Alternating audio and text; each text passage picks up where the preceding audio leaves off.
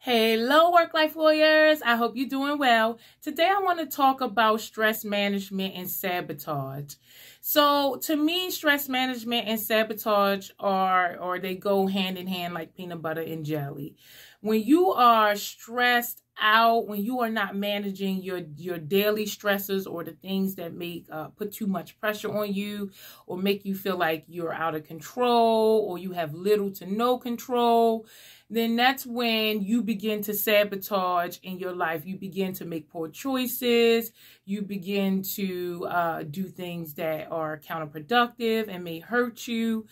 You begin to just overall sabotage. You say and do things that hurt you, that are not in your best interest and counterproductive to your goals and your mission.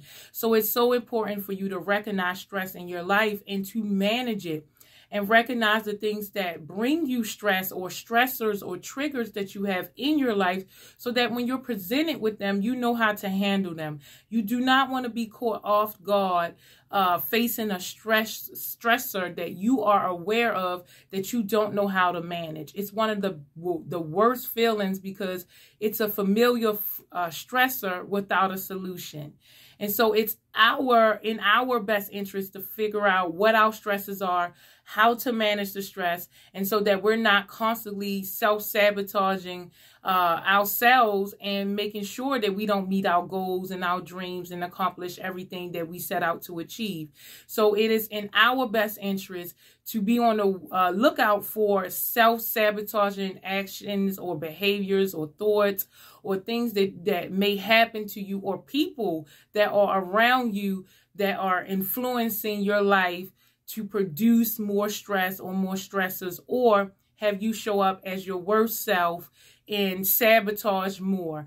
You want to manage the stress, so therefore you are aware of your stresses, you are aware of the people who bring you stress, and you can manage it appropriately, so every day is an opportunity for you to pursue your dreams and your goals, and you're not being burnt out by stress or weighed down by your stressors, or making poor decisions that self-sabotage all of your hard work and efforts.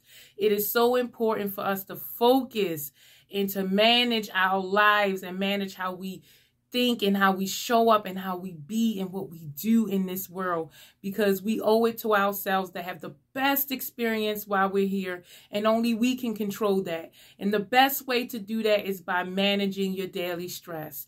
Please tell me, what do you think about stress and self-sabotage? Have you witnessed that when you are the most stressed, you sabotage more than any other time in your life?